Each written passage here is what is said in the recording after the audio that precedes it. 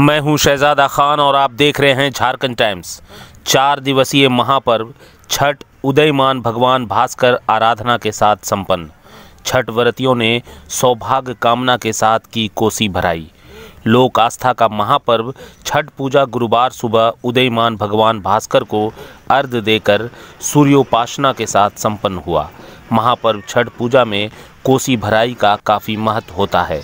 मान्यता है कि छठ व्रती सौभाग्य, सुख, समृद्धि की कामना को लेकर अपने अपने घरों में कोसी भराई करती हैं। वहीं छठ घाटों पर भी है कोसी भराई की परंपरा।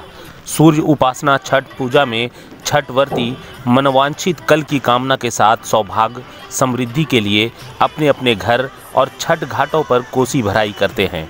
कोसी भराई में मुख्य रूप से 12 गन्ने की आकृति से कोसी तैयार की जाती है, जिसमें फल फूल के साथ प्रसाद चढ़ाया जाता है।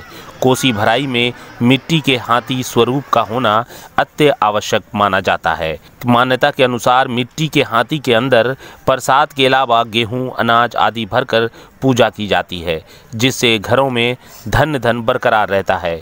झारखंड टाइम्स से अफरोज मलिक की रिपोर्ट। झारखंड टाइम्स के साथ जुड़ने के लिए हमारे Facebook page Jharkhand times .live को लाइक करें। साथ ही साथ हमारे ऐप झारखंड टाइम्स को गूगल प्ले स्टोर से इंस्टॉल करना बिल्कुल न भूलें।